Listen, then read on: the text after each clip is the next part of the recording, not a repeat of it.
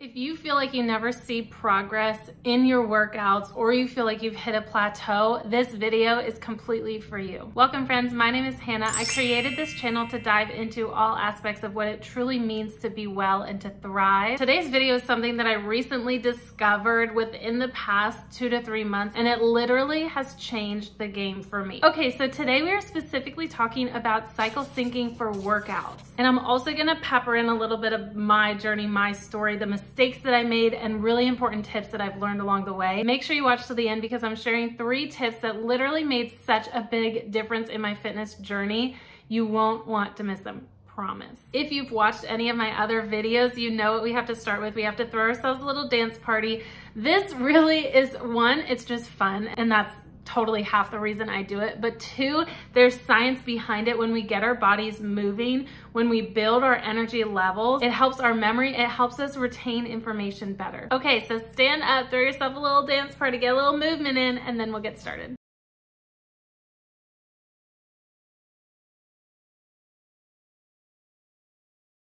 So I've had a lot of ups and downs in my fitness journey, starting out really in college, not knowing anything, being embarrassed at the gym, not knowing the machines to use, or definitely not even probably using dumbbells or anything like that, and really not seeing results because, of course, I didn't know anything. I didn't have proper form. I didn't know how to build weights. I didn't know even specific workouts to do. Fast forward to, I think, in grad school, I really messed up my back. I shared this in previous videos, so I'm not gonna go into it. You can click on this video if you wanna learn a little bit more about that background. But because I hurt my back so badly, I was not able to work. I wasn't able to work out for months, and it took me a long time to recover. That was a huge wake-up call for me to really focus on the importance of form over weight. And I cannot stress this enough. This is just a side note, a little rant. Please focus on proper form before you even build up your weights. If you're doing really heavy weight but improper form, 1, you're eventually gonna hurt yourself, and 2, you're not gonna see the best results. So it's not even worth it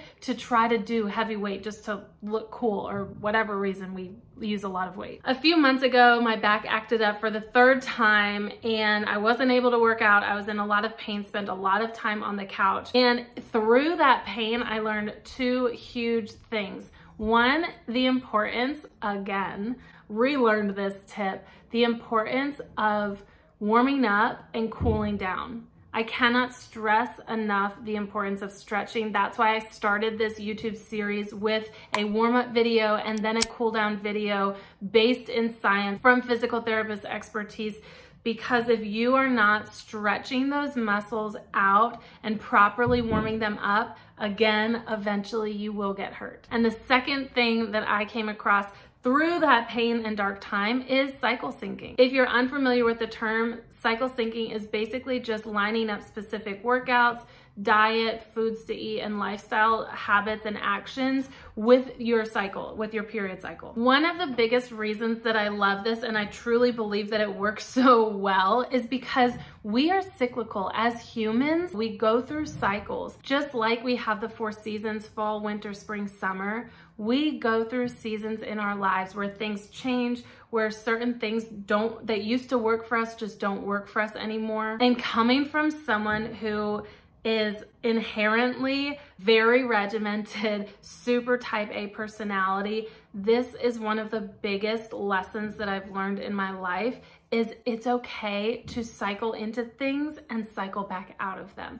It's okay to switch up our workout routines. We don't have to do the same thing every single day over and over. In fact, it's healthier and we see better results when we cycle. I promise you, even the most consistent people you see on social media take breaks, switch up their routine. So we're gonna walk through each of the 4 cycles that we go through each month, and I'm gonna share some examples of workouts and exercises, types of exercises that I use in each cycle. So day 1 of our cycle starts in the menstrual phase. This is when we start bleeding. When we're in the menstruation period, our hormones are at our lowest. That's why we typically feel tired, we feel like maybe not socializing, we feel like just kind of getting cozy up and home and snuggling up with a blanket. This is the winter phase, as I like to call it. It's time for hibernation, it's time to relax, time to slow down. So the best exercises that we can utilize in this phase is number one,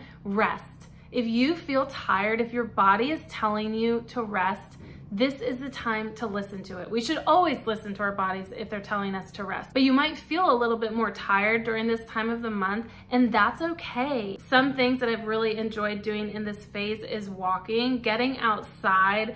I do a lot of grounding at this time. So getting outside on the bare earth in some grass if you are able to. For me, living in a city, I'm not always able to get out on some bare grass. So I use a spoon and ground myself that way. If you haven't learned of this technique, you can watch this video. Some other really good exercises are some gentle yoga. Yin yoga is a really great one to incorporate in this phase.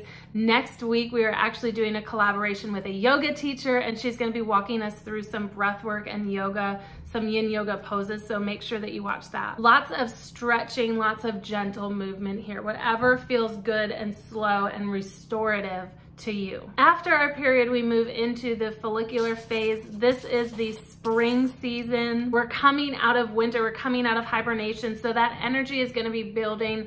In the follicular phase, I really like to emphasize to check in with yourself daily. If you're just coming into the follicular phase, you might still be feeling a little bit tired, a little bit sluggish.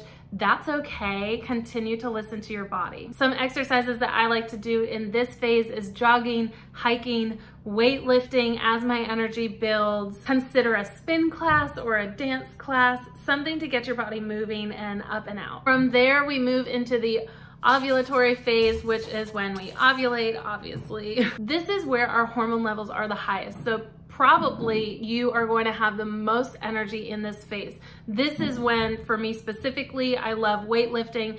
This is when you might want to try to hit some PRs. You might want to up your weight. You might want to try a different workout regimen or different routine. This is also a really great time for a CrossFit class or some HIIT training. This is our summer phase. This is all about getting out, exploring, having fun, embracing that fire energy. And the fourth phase we move into is the luteal phase. This is a slow progression down, probably in energy. Our hormones were at their peak and now they're getting back down to, eventually we're gonna get into the menstruation phase again. So again, this I see as a very transitory stage. Listen to your body, check in with your body. I do continue to do some weightlifting in this stage, but if I feel tired or if I feel like I'm weak, I may take a yoga flow class. I might go hiking. Swimming would be a great option. Getting outdoors would be really great. Some bike riding would be great. And towards the end, we can get back into that yin yoga and the walking. The biggest difference I have noticed in cycle syncing my workouts specifically is in my weightlifting. I feel like I have so much more energy when I'm at the gym. I don't feel like I'm dragging myself to the gym. Now we have to be honest with ourselves here because there's a difference between listening to our bodies and then just not moving at all. Notice in all stages, we can incorporate movement. If you're feeling tired, you don't have to push yourself to do something and get out and take a class or go to the gym or anything like that. You can still incorporate movement into your lifestyle. And that overall is probably the most important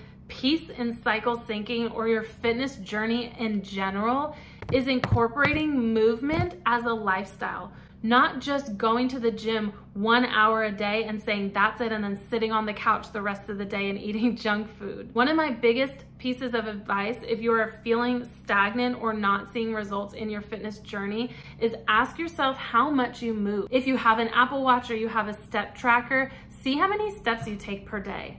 Try and hit between 10 and 15,000 a day. Honestly, it may sound like a lot, but it's really just 2, maybe 20-minute walks dispersed throughout all of your other regular stepping to the car and the grocery store and the office, things like that. Okay, so 3 tips that have so changed the game for me. Number 1, it's okay to switch up your workout routine. If you're someone that loves weightlifting like myself, it doesn't mean that you have to weightlift every single day. Our bodies, our muscles need time to relax and rest and repair. And again, switching up your workout routine. If you're not weightlifting one day, Think about other ways that you can incorporate movement into your day. Think active rest day, okay? We're still being active. Number 2 is listen to your body. Honestly, your body knows best, and it knows how to produce the best results. When we listen to our body, to our intuition, when we pay attention and honor what we're feeling each and every day, you will see the best results. And sometimes listening to your body does mean not going to the gym even though you want to. And number 3, do what you enjoy. Just because I gave some examples does not mean that you have to do all of these types of exercises.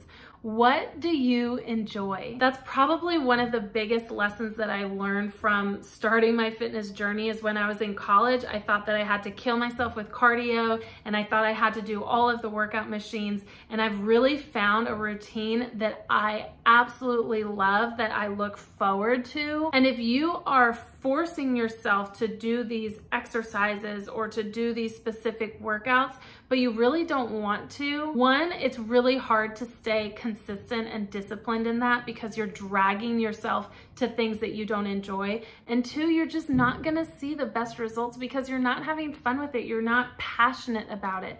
Find what you're passionate about. For now, it might just be walking. And that's okay. Like I was saying in the beginning of this video, we're cyclical. It doesn't mean that you will never like bike riding or hiking or weightlifting. You might like that in a couple of years and try that out. But for now, play around with it, have fun. My invitation is to try this cycle syncing maybe 2 or 3 months because you have to give it time to adjust and get into it and get into the habit, blah, blah, blah. And just pay attention to how you feel. It's not so much about our outward appearance and our outward changes. How are you feeling inwardly? What's your energy level like? What's your mood? What are your emotions? How's your anxiety and stress levels? Thanks so much for watching, guys. I'll see you next week for Yin Yoga.